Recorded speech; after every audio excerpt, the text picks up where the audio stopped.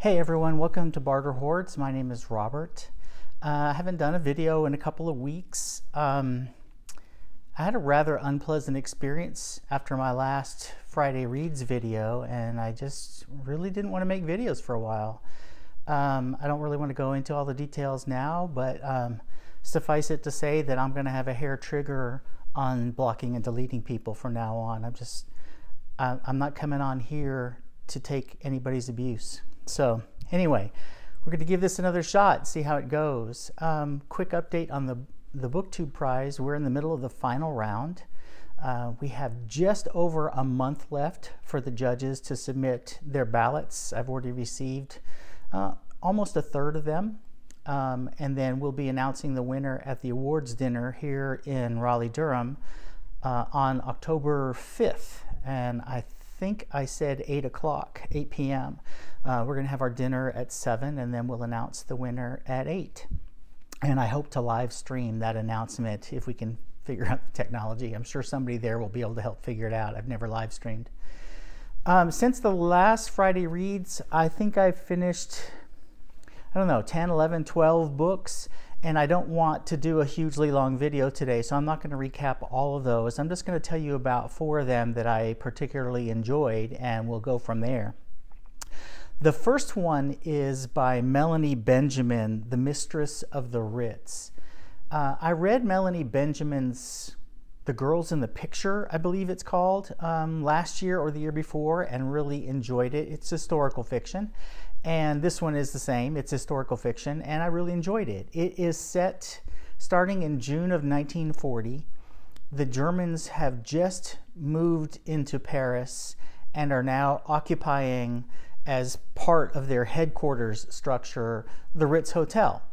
And the story is about the manager of the hotel, Claude, who has worked in Paris his whole career and has worked up to this position of manager of the Ritz, or director of the Ritz, and his American wife, Blanche. They have been married since 1923, so some 16 years, and they have a somewhat troubled marriage.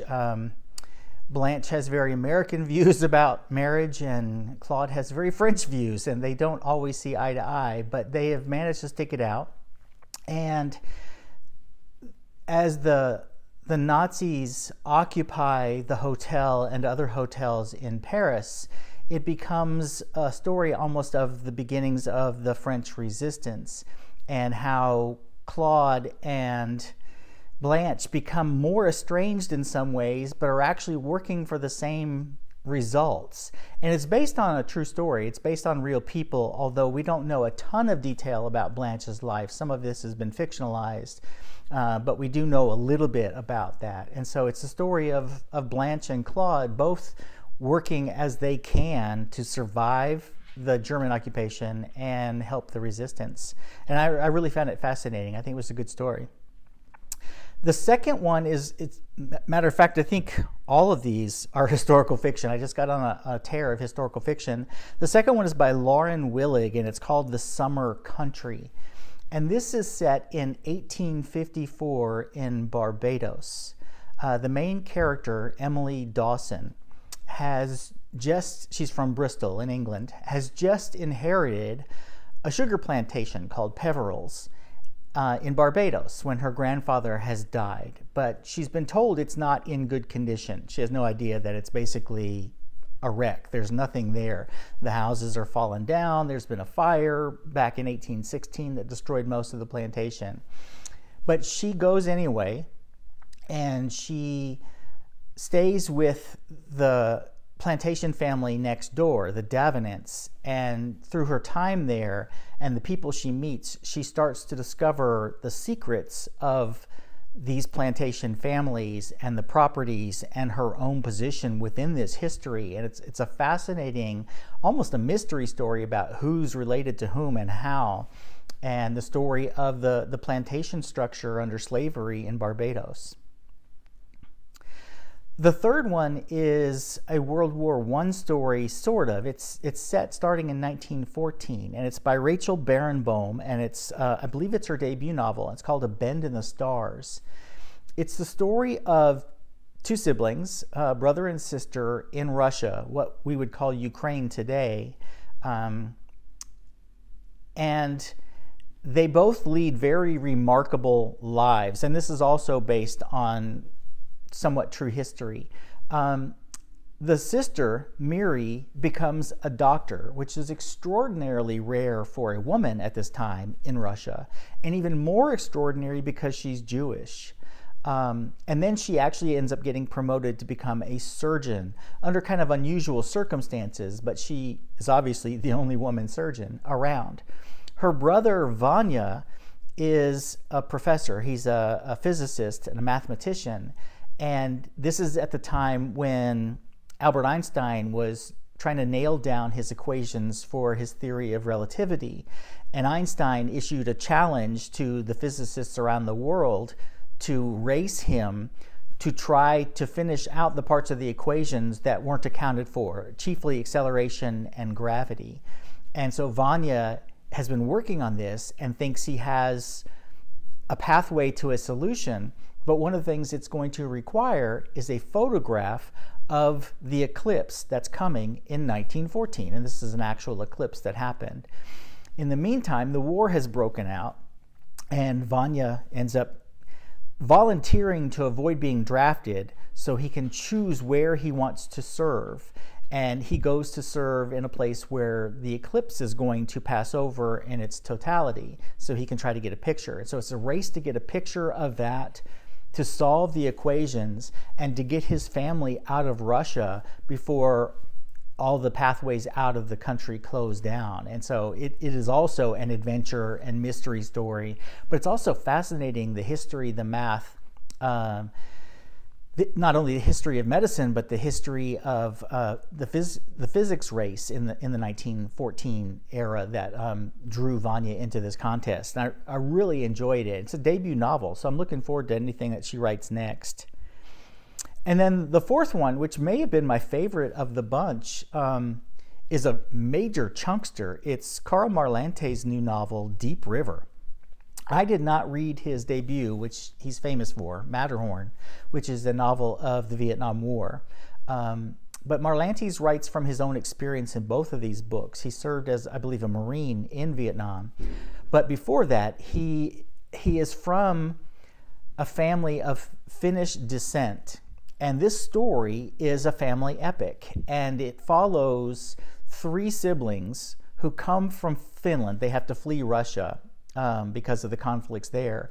They go to the Pacific Northwest, specifically around the Columbia River. So they're in Washington and Oregon, and are part of the settlement of the Pacific Northwest. In this book, you find out way more than you ever thought you'd find out about logging, about salmon fishing, about bootlegging, and way more than you ever thought you'd want to know about the formation of the American labor movement out in the Pacific Northwest, specifically the IWW, the Wobblies.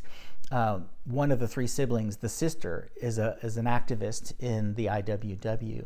And it's just a brilliant epic. I struggled for maybe 50 pages trying to keep some of the Finnish names straight in my head, but once I had figured out who everybody was, it's just a wonderful story and how they're all interconnected, and the tragedies that they suffer, the things that they didn't know they were getting into, that they got into. It's just a brilliant story. I don't know if it had to be 700 pages long.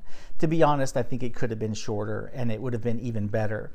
I rated this one, I think I gave it a 5 stars on Goodreads, but for me it's kind of hovering between 4 and 5, and partly because of the length.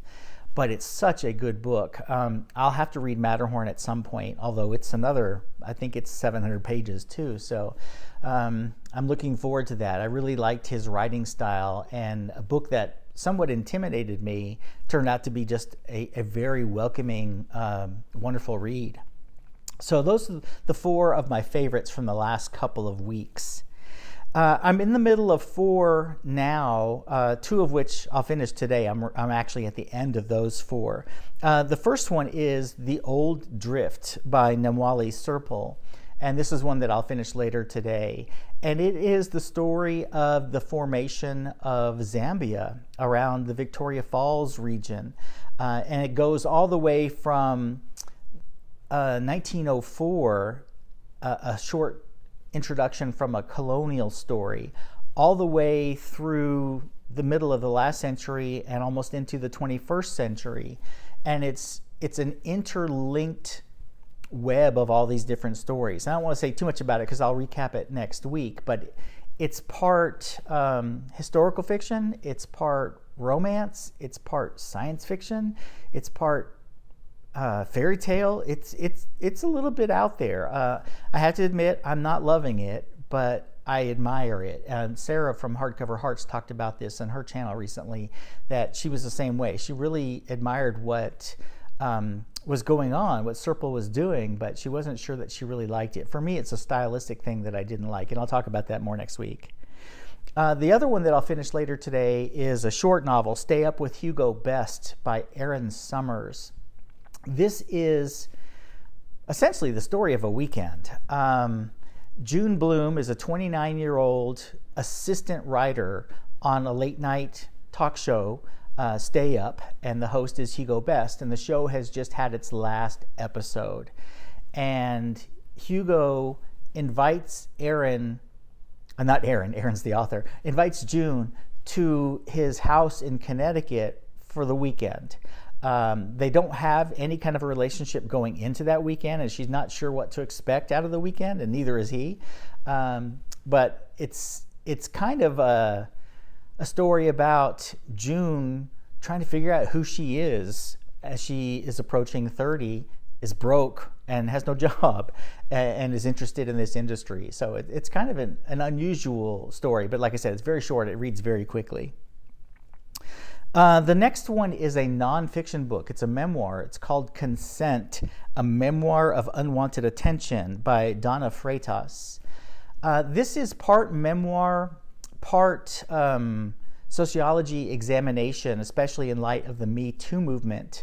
When Donna Freitas was a graduate student, she was sexually harassed. She was stalked, essentially, by her own graduate advisor. And so she's using her own experience and her own settlement with the university as a case study for what consent means. And one of the things that I've really appreciated in this book is that she's been very open about her own sense of guilt, which a lot of survivors of this kind of harassment have expressed. But she questions her own role in this. What did she do wrong? And of course, the answer is she was abused. She didn't do it. He did. I don't think it ever turned into a physical relationship. I think it stopped short of that. But she was worried that the emotional and mental abuse was going to cross over into physical abuse with her graduate advisor. And so it's a very complicated, and having gone through graduate school myself and recognizing some of the dynamics of the relationships between graduate professors and graduate students who look to them to help them into the profession, it's a dynamic that's fraught with power inconsistencies. I'm the wrong character in the wrong book. Donna had no power in this situation. She was a graduate student who needed this guy's help. He was an expert in her field. He was the likely prospect to be her dissertation advisor.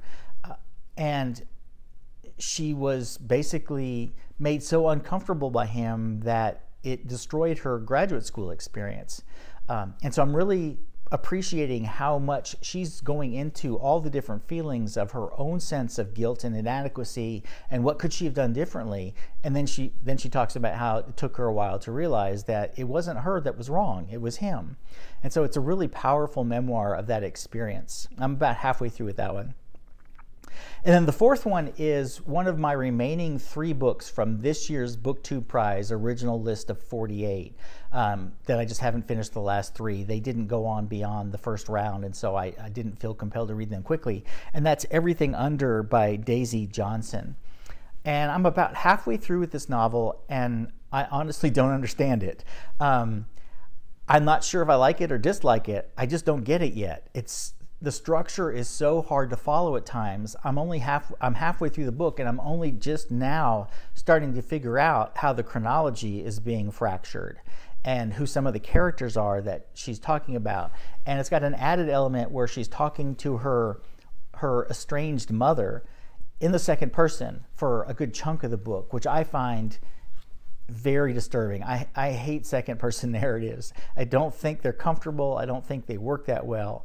And so I'm not really into this one yet, but I know it's in some ways a fractured recasting of the Oedipus myth, and some of those elements are clear, but you in no way have to know anything about Oedipus Rex to access this book, because it's not made clear in any way that it's really retelling Oedipus. You just start to recognize some of the elements if you know that story. So I'm struggling with this one a little bit, but I'm halfway through. I'm going to keep plugging away because I just don't DNF books very often. But this would be a candidate just because I'm not sure I understand it. The two that I'm about to start when I finish the other two that I mentioned today, and I don't know anything about these. One of them is called The Age of Light by Whitney Scharer, and it is described as a Vogue model in Paris, probably in the late 20th century, becomes a renowned photographer. And so it's this recasting of her life, moving from, as the Goodreads description says, going from muse to artist. And then the other one I just got in the mail, it's A Particular Kind of Black Man by Tope Folarin. And it is a debut novel, and it's about a Nigerian family who's living in Utah, and that's the extent of what I know about it. So those are the two I'm going to pick up when I finish The Old Drift and Stay Up with Hugo Best later today. I'll be picking up those other two this weekend and adding them to the rotation.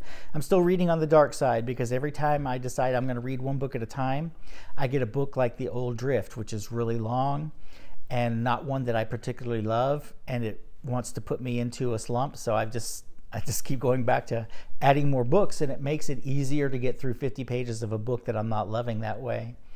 So there you have it. Excuse me, a frog in my throat from not talking to people for a while. That's what I'm reading this weekend, and I'm going to be back with you. I have a question for you before I go.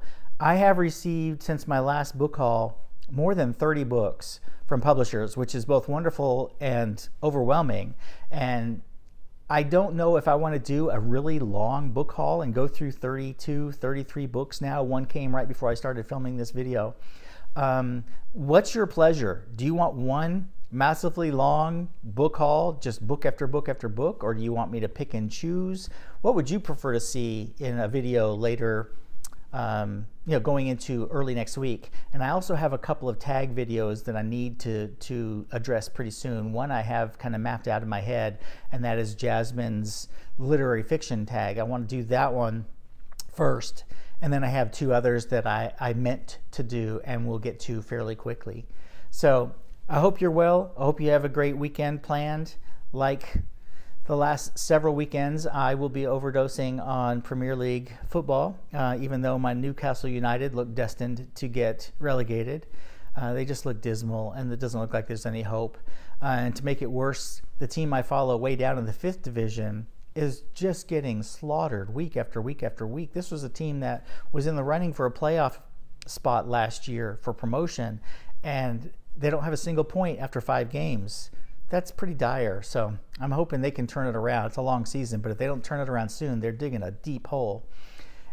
Fortunately, my one other European team that I kind of follow, Ajax, is where they belong, in first place. And so I'm content with that. All right, everybody, have a good weekend. Bye-bye.